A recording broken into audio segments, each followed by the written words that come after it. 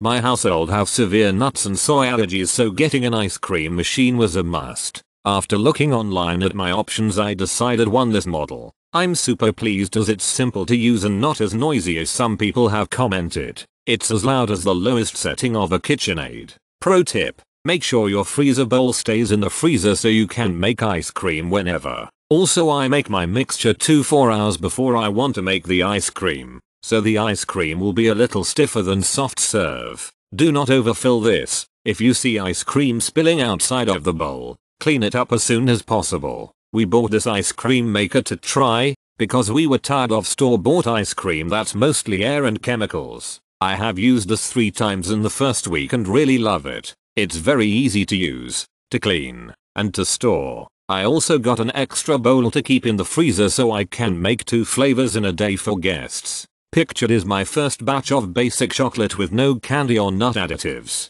The texture is wonderful, and the recipes are for the most part mix and pour. With 4-5 ingredients only, there are no preservatives or flavoring chemicals. 1/2 cup of this is quite filling, since there is nowhere whipped in. Today I tried a peanut butter ice cream from an internet recipe. I'm not a chocoholic, but my guests are, and it is heavenly. Each batch of ice cream has been very consistent in texture. I highly recommend this Cuisinart ice cream maker. You won't be sorry.